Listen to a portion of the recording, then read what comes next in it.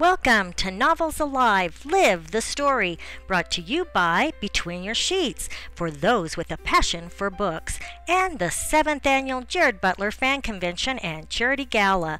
Today's guest on Novels Alive is New York Times best-selling author Christina Skye.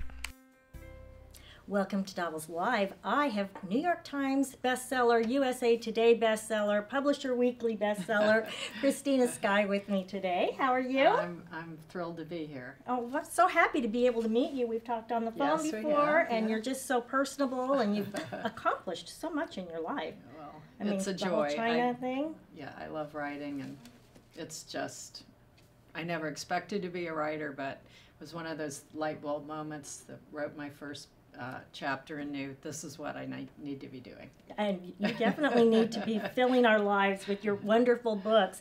And I have to say, you are actually up for an award here at our team. It's very exciting. There's so many wonderful authors, so it's just, I'm thrilled. I'm thrilled to be nominated. And you'll know on Saturday. Yes. Friday is the award ceremony. Friday is the award ceremony. And what is the category? Contemporary romance, yes. And you can check my Facebook page, Christina Skye Books, and we'll have the news as soon as it's ready.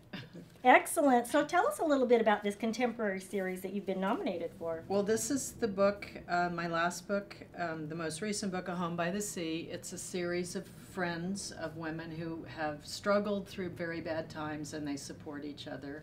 One by one, they've left this small coastal town in Oregon. It's an idyllic place. They've left it for bigger ponds, and now they're one by one coming home. They have conflict and very difficult situations, and they each support each other in hard times.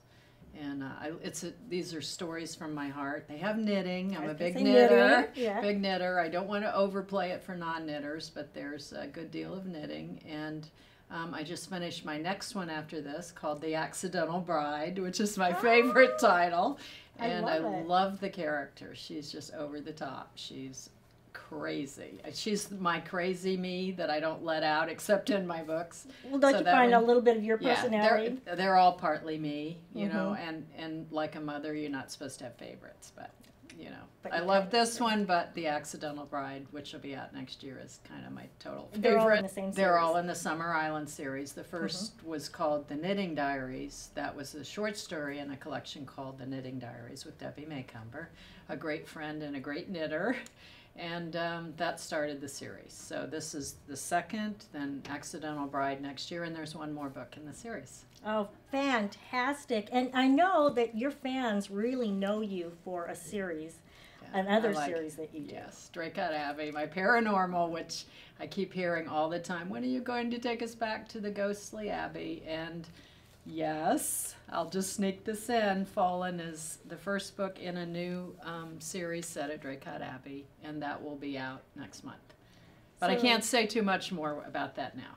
Well, keep them hanging on, you know. And you can find out at my Facebook page all the details about this. We'll be posting an excerpt.